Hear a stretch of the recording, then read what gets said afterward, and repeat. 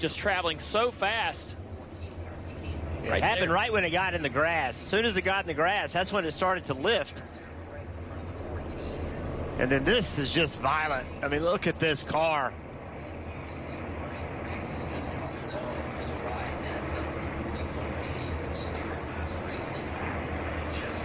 That is just amazing that something that weighs over 3,500 pounds get in the air like that. It looks like a toy car flying through the air. But as you mentioned, Jeff, 3,500 pounds.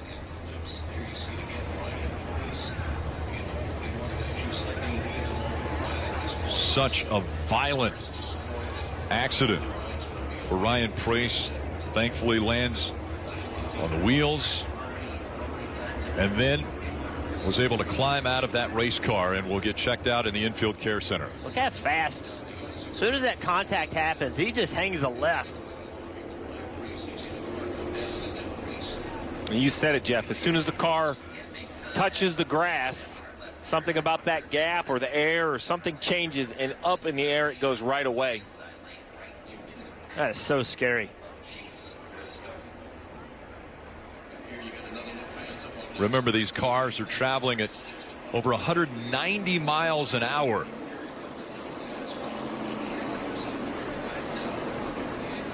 We've seen barrel rolls, but when it climbs into the air, I mean, even right there, multiple flips. 10. Every 10 time flips. it leaves the ground.